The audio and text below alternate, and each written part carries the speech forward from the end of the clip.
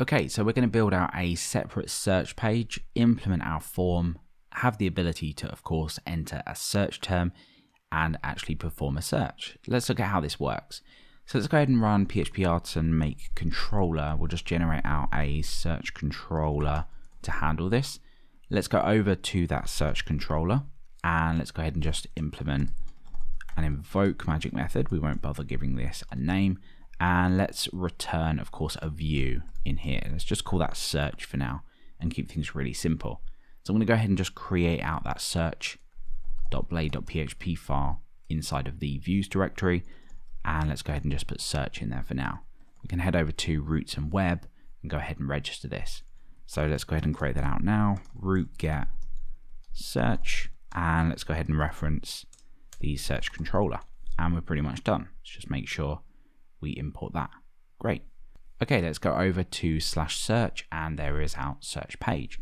Let's steal the template from the dashboard.blade.php file, paste that in there, and let's go ahead and put search as the title and search just in here.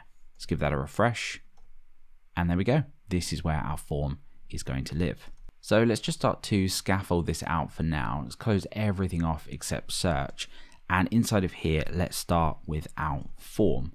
Now with this, we're not going to hook this up just yet. We're going to set the method in here to get. That's really important. And what kind of data do we want to see in here? Well, at least to start with, we want a input. Now with Laravel Breeze, we actually get a whole host of components, Blade components. We actually get an input in here already that's already styled. Don't worry too much if you don't understand what Blade components are if you haven't worked with them, but this is going to work nicely. So we're just going to say X input in here, which references that Blade component. And let's go ahead and give this an ID of query. Let's give this a name of query. And let's give this a type of search. So we get the nice X button to get rid of this. Let's go ahead and add a placeholder in here as well. So let's just say search for something. And let's just go ahead and check that out, and it doesn't look quite right at the moment. So let's go ahead and add some additional classes to this. Let's make this block and width full, and there we go. Great. So let's go ahead and implement the button here as well. And again, Laravel Breeze comes with an X button component, and all we need to do is just put inside of there the text that we want to see on that button. Let's just fix up the spacing issue we've got here. So we're going to add a class to our form of space y2. It's just going to separate out these two things. Okay, so we can click on this and we get a query inside of our query string. Okay, so over to our search controller. Let's go over here and start the process off of actually performing the search. Now to start with, the results will be empty. What we want to do is only start to iterate through these when we actually have any results. So let's initially set this to null and go ahead and just pass the results down to here. And let's go ahead and add a really simple, just underneath our form, check to see if we've actually got any results. So let's end the if and just say you have results. Great. Okay, so if we come back over, give that a refresh, hit search, of course nothing happens. Now over in our search controller, what we can now do is if we actually have a query in the query string, so let's do this now. Let's bring our request object into here so we can actually read from the query string.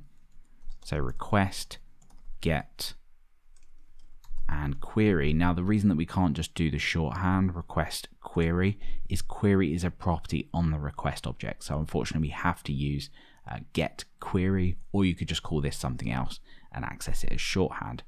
Now let's go ahead and just set results to an empty collection to test that this works.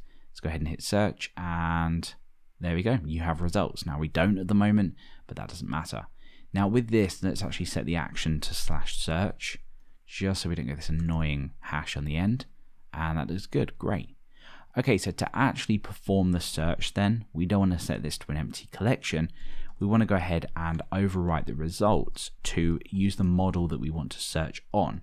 Remember earlier inside of this articles model, with this searchable trait that we have this static search method. So what we can actually do is use that.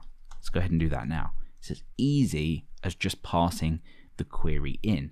So we can go ahead and assign that within the if statement and then just go ahead and pop it directly into here. Now with this, that's pretty much it. We just call get like we would when we're accessing any other article data or model data in this case, and we're pretty much good to go. So let's go ahead and just import the article model and let's check this out. So that looks like it is working with our search query set to A. Let's actually show the results. So we'll do this really simply for now, then we'll tidy it up to make it look a little bit nicer. Okay, so let's create out a div in here with a class of space y4 just to space the results out. And first of all, let's actually check if there are any results in terms of the count of results, because we'll probably want to show a message if we don't have any results for the particular query. Results tells us that the search has been performed. The count tells us that we actually have some results. If we don't, let's just say no results found, because then the user can adjust their search. Otherwise, we can start to iterate through each of the results. So let's go ahead and create a for each and end that here. And let's say results as result. Now, each of these results is going to be a model. What Laravel Scout will have done behind the scenes, once that data has been indexed, and you'll notice if we come over to Meilisearch, we get the ID in here. When we perform a search over in Laravel, what it's going to do is it's going to map up the models that we have inside of our index to the models we have in our database, or the documents that we have in our index to the models that we have in our database.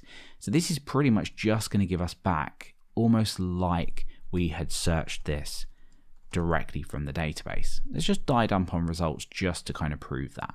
Let's hit this on query A, and sure enough, we get a database eloquent collection instance, and we have a list of articles that match that particular search. So everything kind of feels like you're just pulling results out of a database. Okay, let's go ahead and actually look at the iteration of this really quickly.